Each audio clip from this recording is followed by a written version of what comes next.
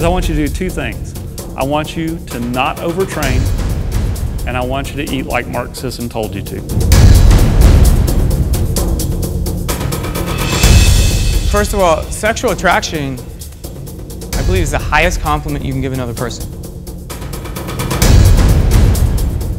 Is it possible to ignore one area of life and truly succeed in another? I think in the short term, maybe. In the long term, hell no. All of you out there, you're all men, but there are various characteristics that are related between you all that I can draw links from and form the concept of man. You are all men, yet you're all individuals at the same time.